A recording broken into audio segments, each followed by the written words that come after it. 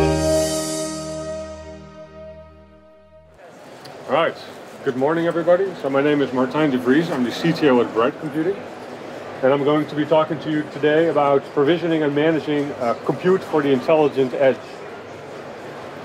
So first of all, if you're not familiar with Bright Computing, you're probably also not familiar with our product, which is called Bright Cluster Manager. So Bright Cluster Manager is a product for system administrators to turn a pile of hardware into a fully functional cluster. So we streamline cluster deployments and we manage and health check those clusters after they've been deployed. So we not only can do HPC clusters, but we can also integrate with technologies like OpenStack and Kubernetes and Ceph and several HPC workload management systems. So the way our software works is we have a cluster management daemon running on all of the nodes inside of a cluster, and these daemons are communicating with each other in order to make the cluster manageable. To the outside world, we expose a management API, which is consumed by applications like BrightView, by Cluster Management Shell, and which you can also call natively as a JSON remote procedure call API. And we also provide Python bindings for that, as well as C++ bindings. So there are several ways in which you can manage your cluster. So some users prefer the graphical user interface called BrightView, and some people are more command line people, so they use CMSH in order to manage their cluster. So you can run on-premise Bright clusters, clusters in the cloud, or hybrid clusters, which are partially on-premise as well as in the cloud. And the nice thing that we do there is we provision those cloud nodes exactly in the same way as we provision the local nodes. So they use the same software image. It's super easy to repurpose nodes. So a node that's running HPC workload management system right now could be running a Kubernetes a minute later, or maybe even 30 seconds later. And we also provide a rich collection of HPC and deep learning tools and libraries to make it very easy to get workload up and running on your Bright cluster. So about Bright and SUSE. So we've been working together for a long time. So so initially we started supporting SUSE Linux in 2009. So right now, in fact, we have supported various versions of SUSE Linux. Right now, the latest version of Bright is 8.1. 8.2 is going to be released at the end of the month. And right now we support /12, SP2, and SP3. So SP4 support we're expecting in February 2019. So I believe that SP4 is actually not released yet. I think it's coming in December. /15 has already been released, but we have not added the support for it yet because there have been some major changes that we need to adopt to. So that's coming in January of 2019. And the nice thing is that SLES is actually bundled on the Bright ISO. So you literally get a single DVD when you're trying to deploy your cluster that already has SLES included on it. So you just boot from that DVD on your head node, install your head node, and after that you can start booting your compute nodes. So we have a couple of pretty large shared customers with SUSE running a lot of large clusters, so that's pretty exciting. So let's talk about Bright Edge. So Bright Edge is a new feature that we're introducing in Bright 8.2, and it allows you to have distributed clusters. So you can have a central cluster running a couple of nodes, so it consists of a head node and a couple of compute nodes, and then you can have several edge locations for doing remote compute. So there are several reasons why that is a good idea. First of all, it actually provides a simplified way of deploying and managing the edge locations, and it also reduces the administration time for those distributed clusters because you just have a single cluster that you are managing as opposed to having several different clusters that you need to manage. And it also promotes standardization, so because all of those edge locations they look and feel exactly the same way. So there's two use cases why you may want to have edge. So first of all, you may have compute resources located in different parts of the world, different geographical locations. So that's one reason why Bright Edge is interesting. The other one is IoT, when you may have sensors sitting in your store or in your factory that you need to be able to act on very quickly. So very often latency is an issue. So if a sensor detects that some threshold is being exceeded, you may need to take action right now. You don't have time to upload that data into the cloud or to a central location. You really need to have your compute where your sensors are. So especially if you have a lot of those locations, then you can really benefit from having bright edge, because you can manage all of those edge locations from a single interface, as if it is a single large cluster. So you have lower management costs since you just have a single cluster that needs to be managed. You have higher productivity because you're standardizing the way these edge locations look, so you don't have edge locations that work completely differently from other edge locations. You have a simple deployment procedure, so that means that you do not need trained IT staff in every single location where you have compute going on. It's as simple as connecting a couple of cables, loading a DVD, and that's it. The whole procedure is automated from there on.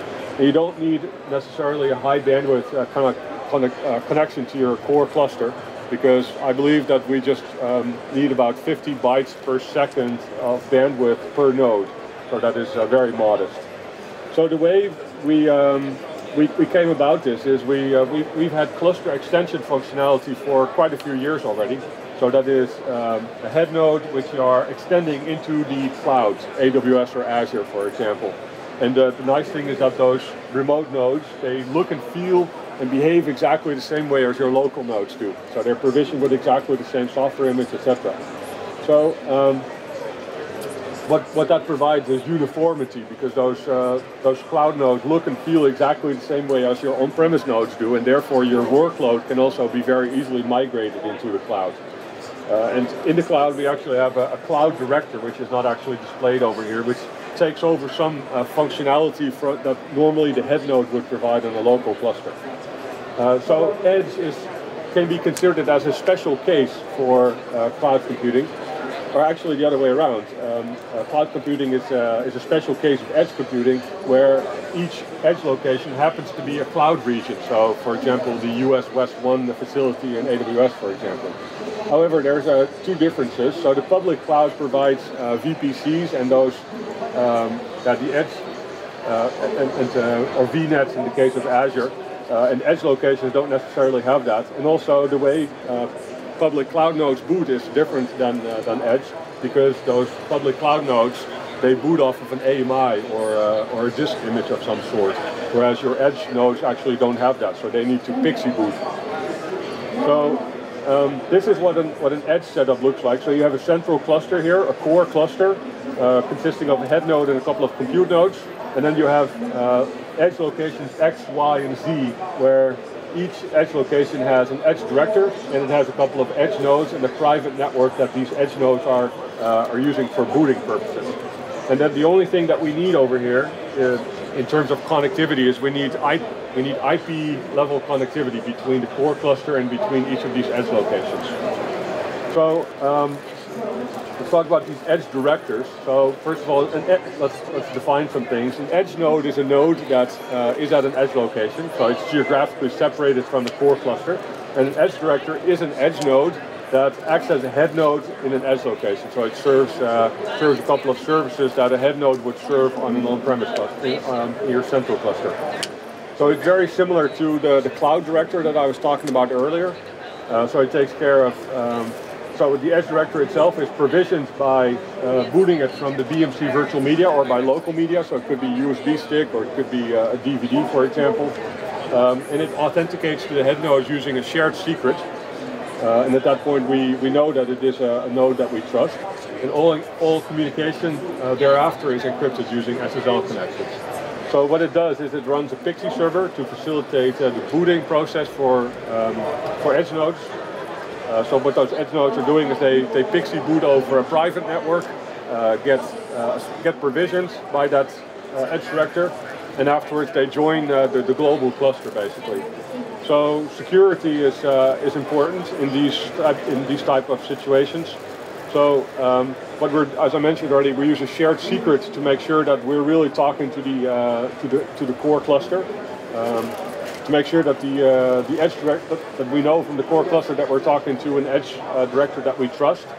And after that, we use SSL connections for all the management traffic between the edge and between the core cluster. So the provisioning traffic is also encrypted, so we use SSH rsync transport method, unless a customer is using a VPN, which already encrypts the traffic, then you can switch off that transport mechanism. You can just use straight rsync. So some recommendations in terms of security. So we recommend that you make sure that your physical nodes are secure, because if an intruder manages to get physical access to your edge nodes, then there's very, very little that you can do to keep the situation secure. So it is important that you make sure that the physical access is restricted.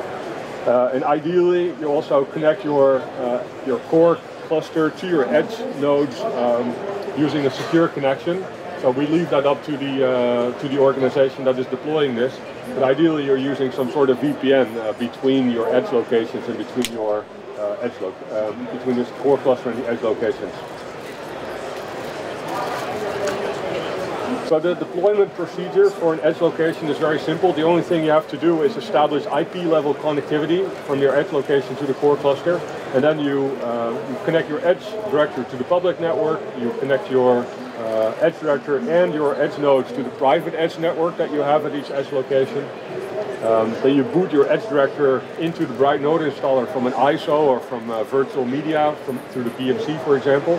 And what the node installer will then do is it will identify itself to the head node, and then it will take care of configuring the BMC. That will only work, of course, if you're not using BMC virtual media. Creates the file systems, it provisions the edge director, OS software image from the core cluster. It takes care of transferring all of the software images that you're going to be using for provisioning your edge nodes to the edge director. And it will also transfer some file systems that are typically shared between the nodes on the /cm shared mount points, so that all of your edge locations have an up-to-date copy of that tree as well. And then you can start pixie booting your edge nodes from the edge director over the private edge network, and they will be added to the cluster basically. So we've been talking to some customers about this, and I just want to share two objections that we've seen. So what happens if the network link between the edge location and the core cluster goes down? Well, good news. So we thought about that. I'm not going to go over all those details, but you can read it over here. So we can buffer a lot of the monitoring information that those edge nodes have been collecting, and essentially we can be down for 8,000 minutes by default without having any gaps in your monitoring data. So as long as you connect it back within 8,000 minutes, you're not going to lose any monitoring data. And if that's not good enough, then you can always increase the number of monitoring points that we're caching. Another objection that we've heard is, what if you have edge locations that have low bandwidth links to the core cluster? So that's also not a problem, because Bright is extremely efficient when it comes to bandwidth usage. So we only require about 50 bytes per second in terms of bandwidth per node to the core cluster. And also this ISO that you're using to boot your edge director with can contain everything already. So it can, by default, it's very lean and it doesn't contain anything, and all of the data is going to get transferred over the wire.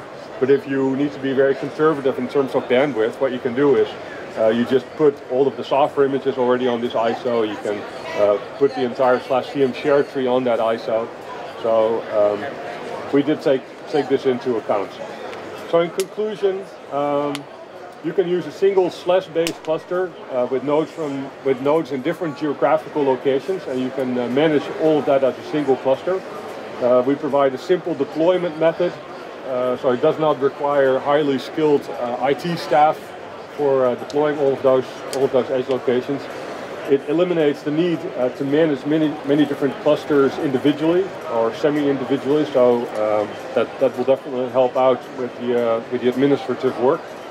And those edge nodes are largely controlled from a local edge director. So all of the software images are stored over there.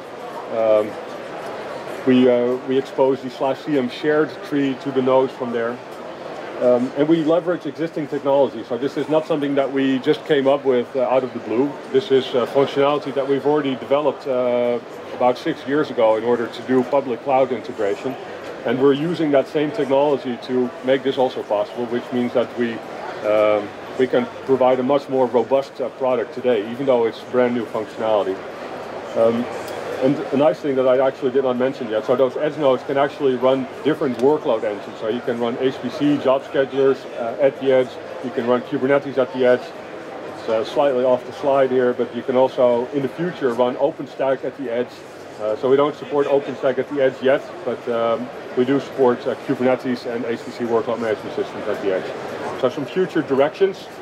HA edge directors. So right now we just allow you to have a single edge director at each edge location, but you may want to do high availability. So we need to allow for multiple HA, multiple edge directors to be used at each edge site. Offloadable monitoring on edge directors. So right now the head node of the cluster is responsible for fetching monitoring data off of the edge nodes. But it would be more efficient if we could do that using the edge director. So that's something that we will likely be adding in the next version of Bright or the version afterwards. And that's also going to be relevant for access scale, making Bright more scalable to hundreds of thousands of nodes. And the last thing, edge login nodes is also something that we will likely be working on. So that's maybe relevant in certain use cases, and in other cases it may not be relevant, but we're going to be working on that. So that's it. Do you have any questions?